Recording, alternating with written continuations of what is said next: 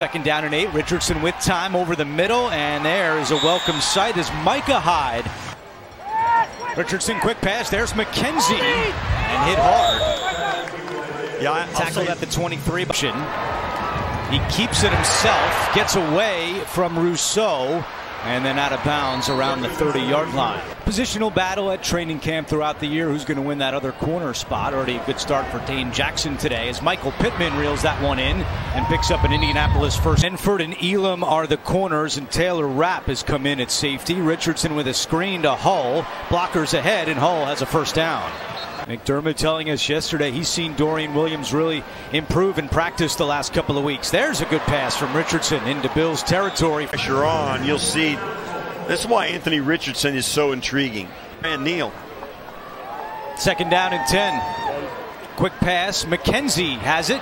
Gets by one and scoots up ahead for a first down. One of the nice things job. about